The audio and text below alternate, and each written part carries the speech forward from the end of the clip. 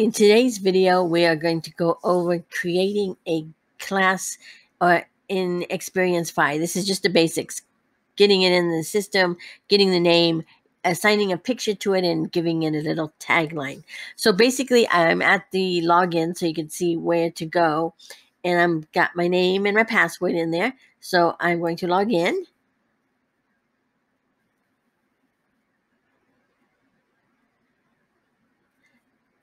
Okay, we should be logged in.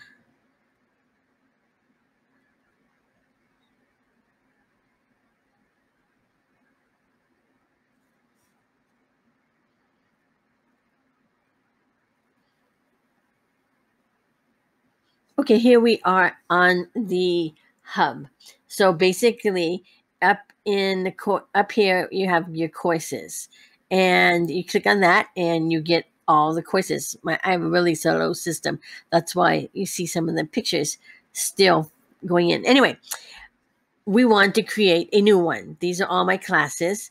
And so up here you have this green button, and it says Add Course. So I'm going to add the course. And I am going to give it a name, and right in the middle here it says course name, and then you have where it says awesome course name. That's where you type in the text. And I'm going to name this Susan's test course. Okay, and then we have the name. So I'm going to go to over here. You have a little blue image, and that is what would show up with the course. Now, of course, I don't want that image. I want one off of my computer. So I click on it, and then you get this. Okay, let's see, what picture am I going to pick? We're going to just pick any picture. We'll pick up this guy just for now.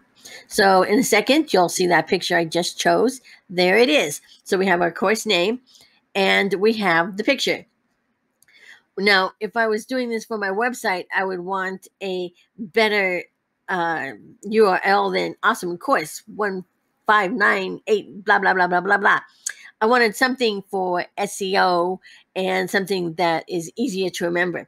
So I'm going to say for this one, I would say I'm going to change this and name it Susan's, I'll put a dash, awesome course. Okay, now we have that, and now that would be the URL that comes up. And then finally, it's your course description. And this is where you would put a couple words, your sentence, 2 sentences, 3 sentences about your course. I'm just typoing right and left today. Okay, this is the course I am using to show how to do things. Well, exclamation point. There we go. So then we scroll down just a little bit more. And you can see down here are a bunch of the next steps. We are going to ignore those for right now. We are going to save right here. And voila, we are done. That is it. Now, if you go to the courses up at the corner underneath Xperiencify to see your list again,